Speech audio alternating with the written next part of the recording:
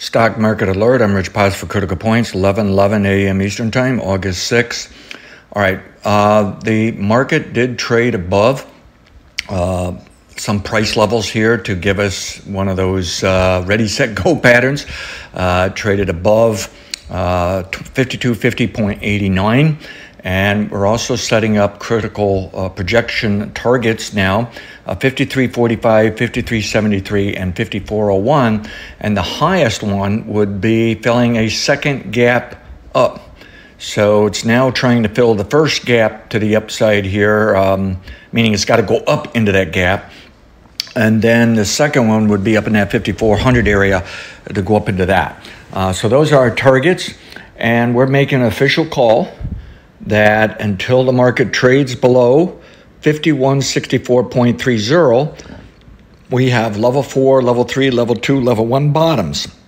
Now, if it trades below that price level, we might want to back off a little bit, but throw another quick dart. Another way of looking at it is you might want to give this some more room and use yesterday's low at 5119.26. That would cancel our upside of some of these bottoms, with the idea that we'll start over a little later in the month. So what we believe is level 4 is up today. It may be down tomorrow. That's the inter-week swings. The level 3 is up today and can be higher into next week, then down. But we think it won't come all the way back down or lower, that it will be higher after that for the next level 3. And the reason is we think either today or yesterday, the level 2, level 1's bottom. And that would mean that it's higher into September, and it's probably higher into September for the level 2, back off in October, and higher still in October or November for the next level 2. In other words, we might be looking at a level 1 up move from now into November. But the level 2 will cause a problem along the way, and it might have something to do with elections. It might have something to do with seasonal trading. It might have something to do with the Federal Reserve. We don't know yet. But at least both of those trends are looking bullish into September now. Now, all of these can be early to very early. This level 3 could bottom out now in the next few days to start of next week. So this could just be a fake out run up, fill the first gap, knock it down on us, and we got to start all over again. So I'm giving you the risk. This is pure timing. We're dangling ourselves over a frying pan here. All right.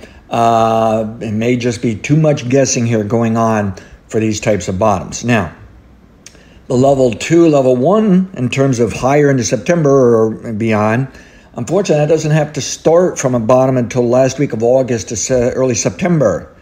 So the market may actually be going down that long, down for this month, not up, okay? So we have to worry over that. We'll have to fret it out and sweat it out, whatever you want to call it at times.